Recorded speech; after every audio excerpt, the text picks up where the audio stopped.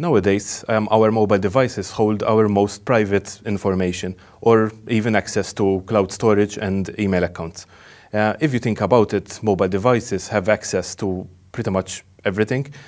Text conversations, call logs, email communication, login information, photos and metadata. In most cases, even the location history and the exact specific places that we visit. The more we use these mobile devices, the more they learn about us and our habits.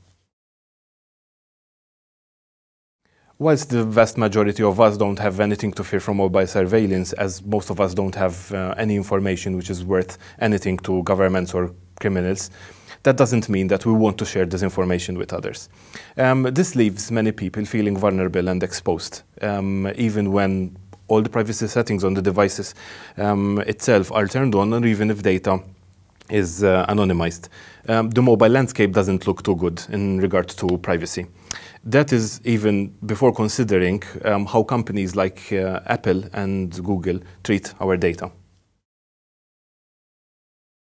There are companies who are developing software and hardware solutions to take care of this. A company with the name Silent Circle make a phone which is built from the ground up to be private by design. It has a custom version of Android which is built to withhold as much data as possible, and it also comes bundled with secure applications for enterprise. Another company with the name Freedom Pop have designed a headset that can encrypt voice calls, enable anonymous web browsing, defend against data monitoring, and also protect the headset from malware and also spyware. There are also other applications such as CryptoCat, Wicker, SpiderOak, and many more applications.